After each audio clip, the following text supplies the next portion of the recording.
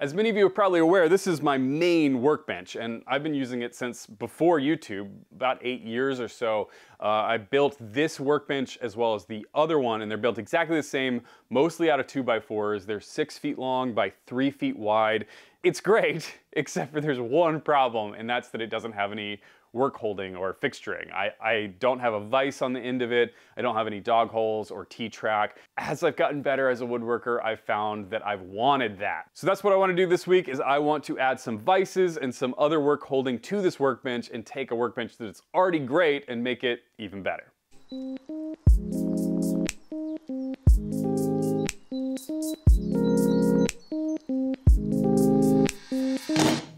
I picked up a couple of vices from Rockler. This is generally what's called an end vise, and this is called a front vise, and that's because on a traditional workbench, this would go on the front and this one would go on the end. The only thing is, I am not building a traditional workbench. I still work with a lot of power tools. I want a flat assembly surface. So 2/3 of this is gonna be devoted to flat assembly, and then 1/3 will be like a traditional workbench. And in order to accomplish that, I'm gonna actually rotate the front vise over to this side and put the end vise over here. And that way I'll address it this way and it'll kind of act like a traditional workbench. Now I don't actually remember how I built this, so we're gonna have to investigate. Can't remember what's glued on or what's just nailed on. So I think I'm actually just gonna have to attack this with a pry bar and maybe a saw to get these sides off so I can figure out what the structure is like underneath.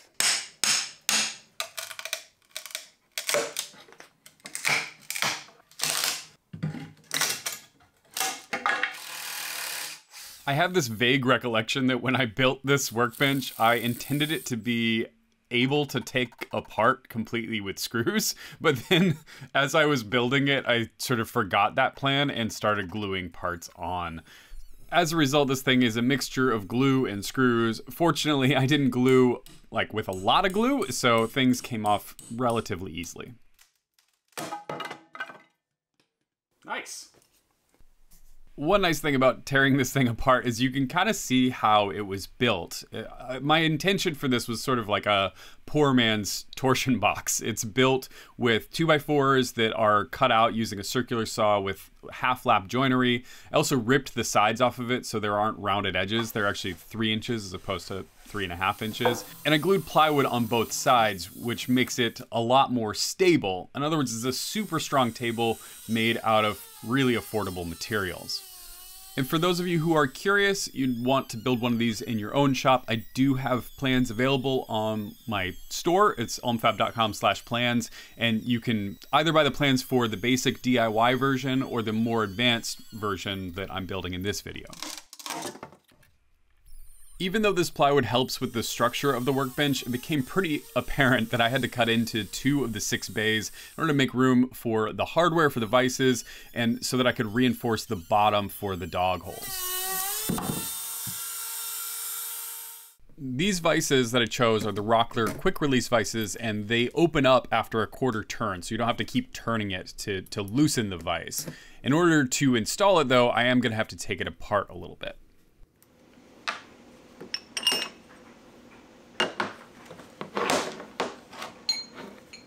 So I've removed this plate, which is the plate that mounts the vise to the table. And there's a couple issues. I need it to go a little bit higher. It's a little bit too far down. And I also, this is only the thickness of a 2x4, and I need more meat here for it to grab onto. So I am actually gonna glue a board back in here, like the one that I removed before. I'm just gonna use a piece of denser wood. I've got some poplar here that I can glue and bolt on, and then I can bolt this up to that.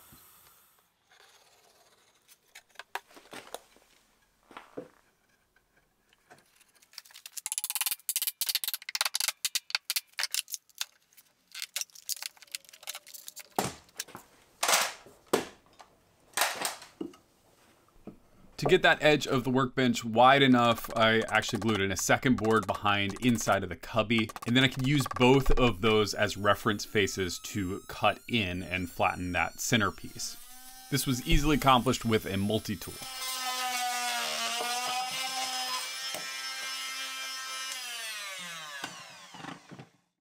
Now, the wood glue alone was probably strong enough to hold this, but just in case, I added a couple structural screws between the 3 boards for good measure. Now, one thing that I realized is that when I lined up the screw holes for the plate is that the back screw hole was right on the seam between 2 of the boards. So I decided to scoot it back a little bit, but before I did that, I wanted to make sure and mark where the holes are relative to the tabletop. So when I go to actually make the jaws, I know exactly where to drill out the holes. I set that piece of paper aside and then lined up the jaws. Again, I'm trying to avoid that seam in the back. Once I was happy with where it was placed, I could pre-drill the holes and mount it with some lag screws.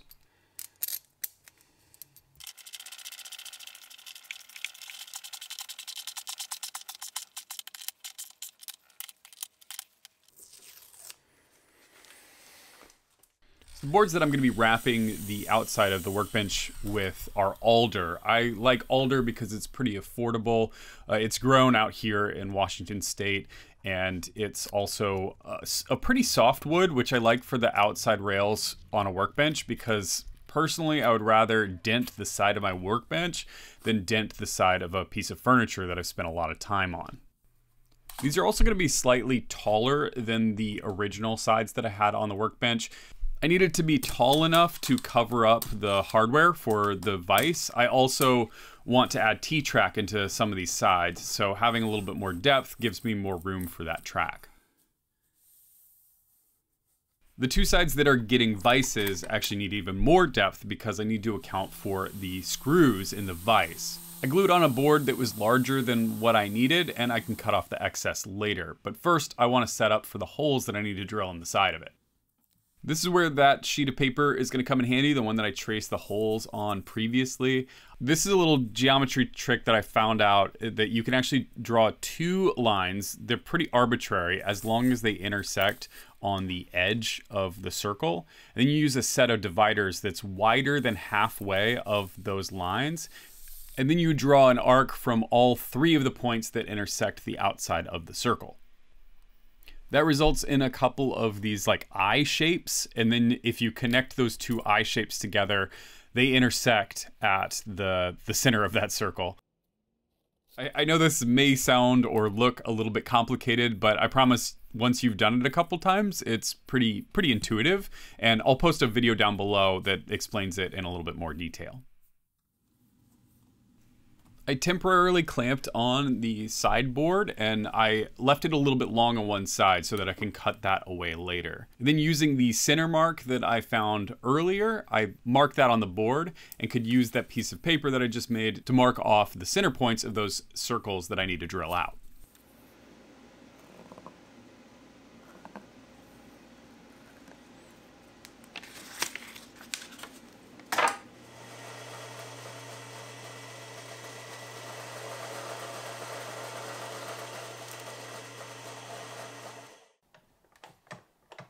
With the holes drilled out, I could check my fit and it was looking good, so I decided to mark for the excess that I'm going to trim off. I want the boards to match all the way around, so I just went with this sort of angled cut underneath. You're not going to see this only when the vise is open, but it's something that I'll notice, so I wanted it to look nice. I trimmed off the majority of it using the table saw just to get those straight lines, and then to do the angled cuts, I used my bandsaw.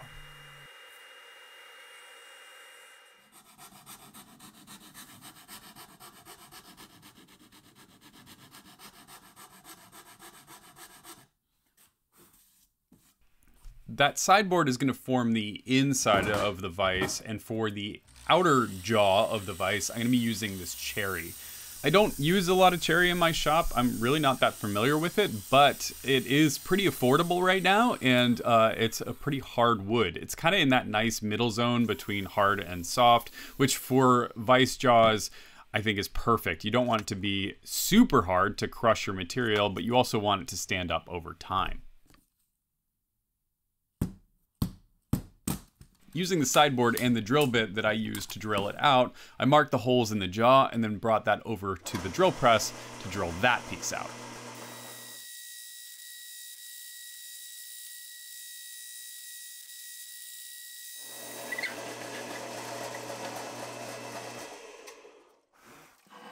I knew that I'd have to test the fit on these several times, so I decided to chamfer the inside of the holes just to protect the grain so it doesn't accidentally tear out. And then I can check to see how things are lining up. The weather is getting nicer out here in Seattle, and that means it's another perfect time to go exploring with this week's sponsor, Jackery. For months, I've been traveling to some of my favorite locations in Washington and bringing my Jackery solar power generators with me. I've used them to light outdoor photo shoots, boil water while camping. I even did some power carving on the beach. This week I decided to take my Jackery to a local park and enjoy the northwest views. I'm a big fan of keeping my Explorer 1000 in the trunk of old gold, so no matter where I am, my devices are fully charged. The Explorer 1000 is super portable, so I can take it to remote locations, and there's plenty of power to last several days. If I do need more power, I can easily recharge the unit using Jackery's portable solar panels. I have a pair of Solar Saga 100s, which quickly unfold and have integrated kickstands, so you can set them up in seconds. Jackery offers a number of different models, so you can pick what size battery works best for you. The bigger the battery, the more kinds of devices you can power. I recently added the all-new 1500 Pro to my collection. I keep this one in the house as a backup in case of power outages. The 1500 Pro inverter is capable of producing 1800 watts of pure sine wave power with a peak output of 3600 watts. With this massive inverter, the Jackery 1500 Pro has few limitations and is capable of powering most all of the tools in my wood shop. Jackery solar generators are super safe and durable with an intelligent battery management system, temperature sensors to prevent overheating, and a fireproof outer shell. It can easily withstand drops and bumps whether you're outdoors or on the job site. Right now, Jackery has a huge sale for Earth Day from now through April 22nd. If you follow the links in the description below, you can save up to 25% off. Don't miss this chance to snag one for your spring getaway. Thanks, Jackery. Now back to the build.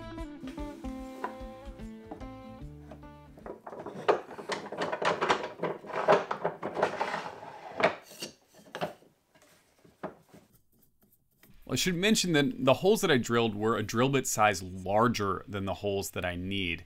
And I use that so that I have some slack. I don't want this thing to accidentally tighten up and bind over time. So having a little bit of extra slack on these is a good thing.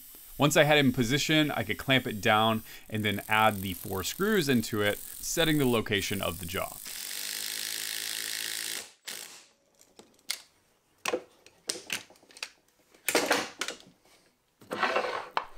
Like I said, there is a lot of assembly and disassembly in installing this vise, so I immediately took the jaw off the vise to add a couple of details.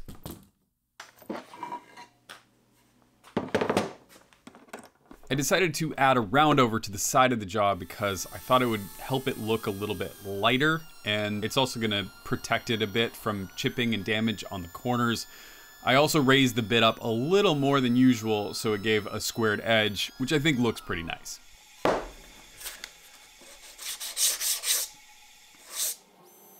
Off camera, I gave the vise a couple of tests, and what I realized was that that gap that I put behind the mounting plate was starting to cause problems. Actually, when I compressed the vise, you could hear the sides crack, and it was distorting a little bit. So I decided to cut a thin strip of alder to put behind there. It was then really easy to double stick tape it onto the surface, drill out the holes, and reinstall.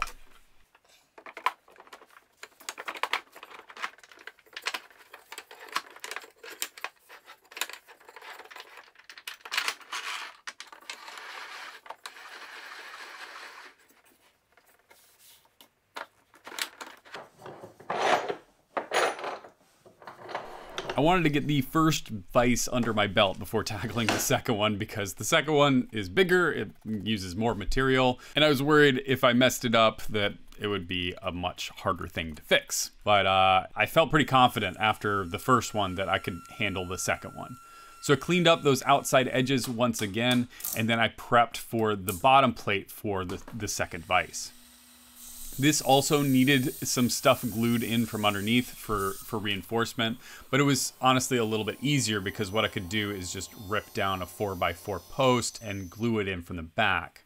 This one's a little bit easier because I'm, first of all, mounting it lower so I don't have to cut away that 2x4 in the front. It also doesn't have a front lip, so I don't have to glue anything extra on the face of this. I just screw it in and it's ready to go. I could remove the bottom plate from the assembly, and this is all gonna look very similar to the last one.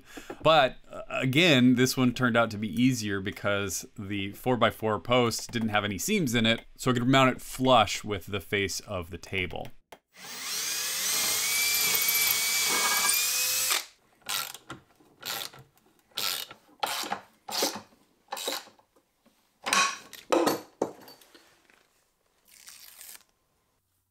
Having that plate flush also meant that I didn't need to make a template. I could take the side, clamp it on, and trace the holes from the back.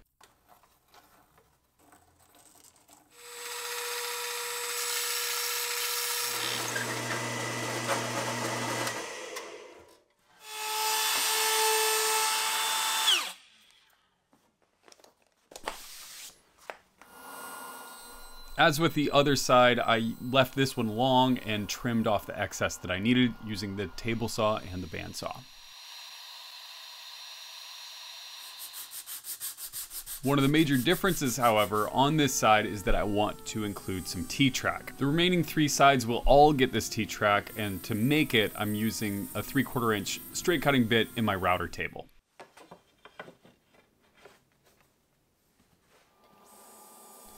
The jaws on this side are also going to be a bit different. Because the vice screws are so much lower on this, I wanted to add a bit more heft to the vice jaws. So I'm still using that same cherry, except for I'm ripping strips of it, and I'm going to glue them up, sort of like you would glue up an edge grain cutting board. One thing you may notice is I have not replaced the top on this workbench. I love this worktop. It's black melamine. And the best part about the black melamine is nothing sticks to it.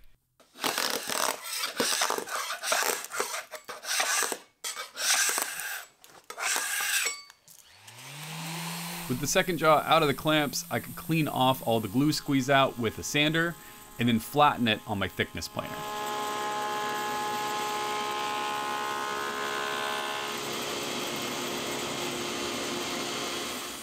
I squared off the ends, marked the holes, and drilled them out.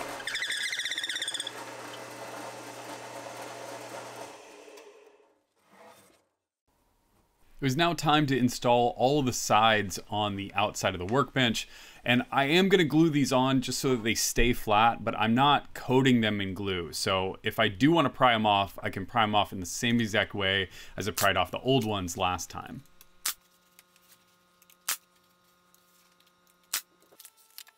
The other 2 side pieces are pretty straightforward. They're just 4-inch strips of alder that have the T-track dadoed into them.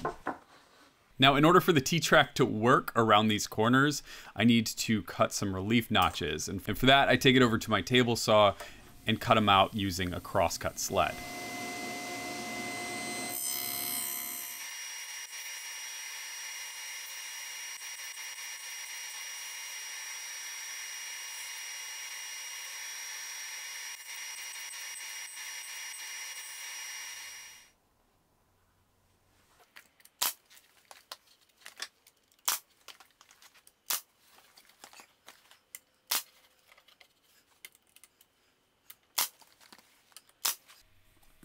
I got the T-track from Rockler, and this comes in 4-foot and 3-foot lengths. It may come in 2-foot lengths. They're pretty much whole measurements. So I designed this side to be 4 feet, but the other 2 sides are going to need to be cut down to length. So I inserted a 4-foot length into one side and then added a 3-foot length, and then I cut that down on the chop saw.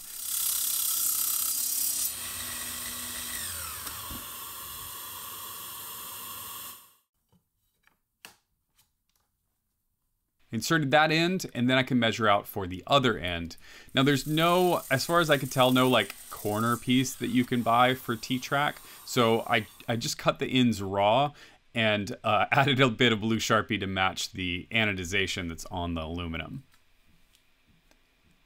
It's pretty critical to line these up so they don't overlap each other, so that the T-track components can slot in and out as they need to.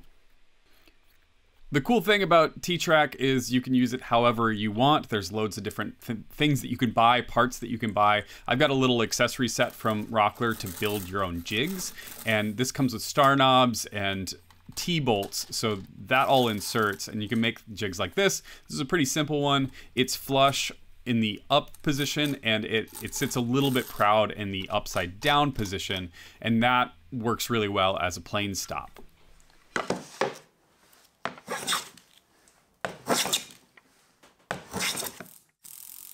With all four sides permanently attached to the table, I can now focus on tuning the vice jaws. These were not perfect when I first installed them. The big jaw sort of had a gap on the left side and a big gap at the top versus the bottom.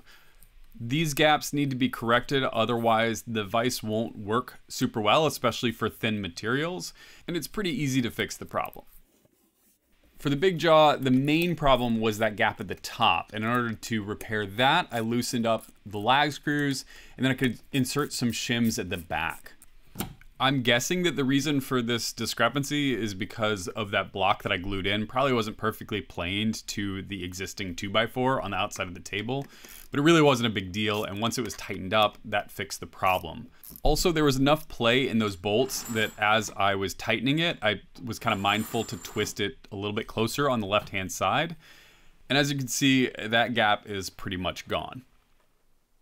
The smaller vise also had an issue, but this was a little bit different. It was pretty gappy on the right-hand side, and the only way that I could figure out how to fix that was to plane it out. So I drew a line parallel with the outside of the table, removed the jaw, and got to use the big vise for the first time.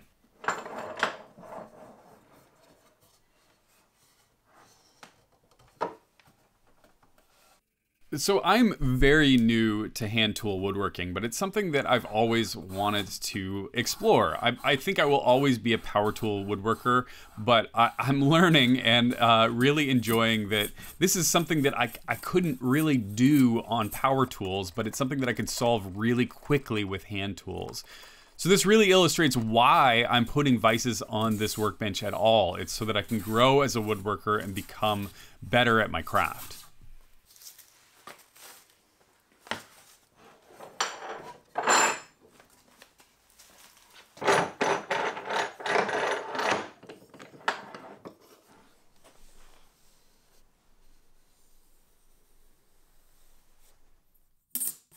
When attaching the sides and the vice jaws to the tabletop, I left them intentionally a little bit proud so that I could trim them down later. And I was going to use a templating bit on a router, but since I had the hand plane all tuned up, I decided to try my hand at getting these flush with the hand plane.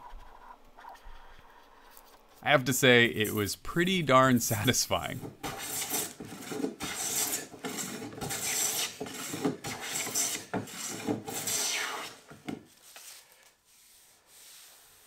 One thing I found out is that using a ruler to find any high spots was a really effective strategy to get this nice and level.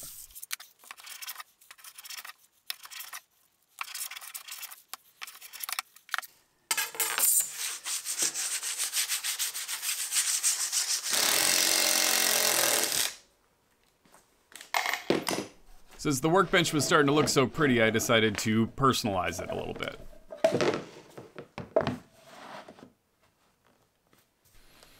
I just recently got the new plate for my Shaper Origin, and it is awesome. It's so easy to set up, and it's great for adding little details to projects like this.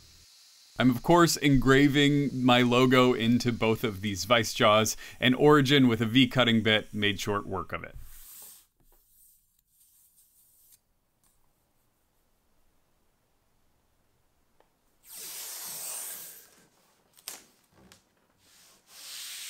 The next phase in this project is to start drilling holes for the dogs, and I'm gonna be drilling holes both in the tops of the jaws as well as the tabletop. And I've done a rough layout here. This is the layout of the structure that's underneath, everything that I've added, some of the structure for the vices themselves. When considering the spacing of these dogs, it's kind of a juggling act because you don't want them to exceed the depth of the jaw itself. So this is about 6.5 inches from here to here. If these are greater than that number, then your spacing is off and you won't be able to hold certain sized boards. I'm running into some issues already. There are some bolts in inconvenient spots. Still working on it, but as soon as I figure that out, I can start drilling holes.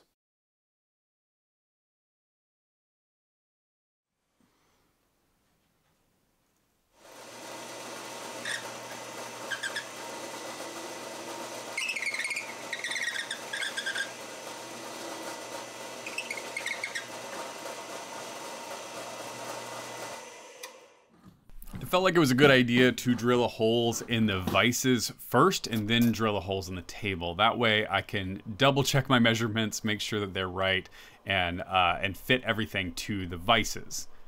Once I knew the positions of all of the holes, I then went over the top of them with a scratch-awl just to ensure that if the tape moved or anything happened while I was drilling, I knew exactly where to add them. I also made a last-minute decision to reinforce the bottom. I felt like 1/4 inch of melamine plus 3/4 of plywood wasn't quite enough, so I cut a couple more 3/4 inch plywood panels to make it more robust. In order to drill out the tabletop, I obviously can't use my drill press here, and fortunately I have one of these Rockler portable drill guides, and I haven't had a lot of chances to use this, but for this situation, I'm not sure what else I could have used to make these perfectly straight holes.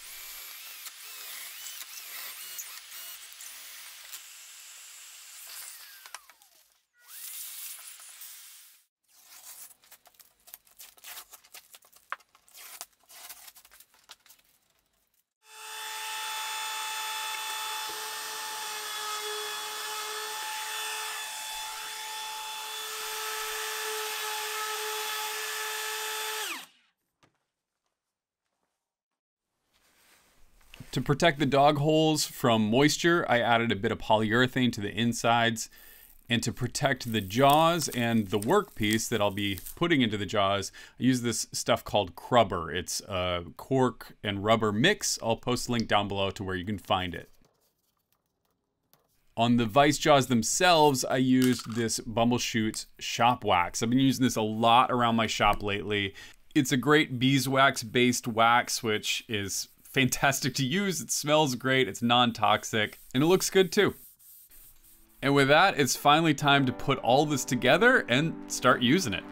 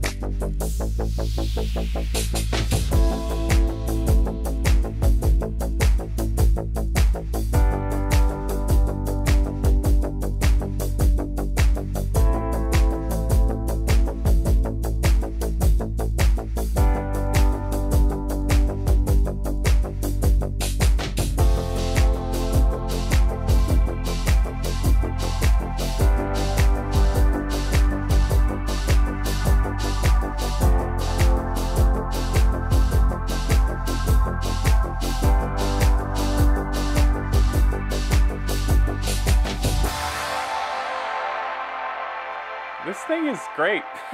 It's just like, it's kind of the same workbench that I've been used to, and I really love that, but it's added so many capabilities to it that I didn't have before. The T-Track alone is big for me. The fact that I can build accessories to go on here. Eventually I want to build a sliding dead man on this side to go along with this vise and some extra cabinets around. But I'm just excited to share all the capabilities in upcoming videos. If you would like to build one of these for your own shop, I have 2 sets of plans on the website. One is the DIY friendly version with basic tools, basically how I built this originally, because when I built this, I didn't have many tools. Then there is the second version of it, which is this version of it, the more advanced version, and that is currently in pre-sale. We're starting to do that now for new plans, is that we're doing pre-sales when the videos come out, because in the past I've killed myself to try and get the plans done on time, or I haven't gotten the plans out and I've said check back in a couple weeks, and neither system works very well. Instead, we're doing pre-sales now, so those are discounted, so you can get the plans for cheaper and they'll show up in your inbox in a couple of weeks. Thanks so much. Thank you to Jackery for sponsoring this video. Thank you to my Patreon supporters. You guys are the best, and I'll catch you on the next one.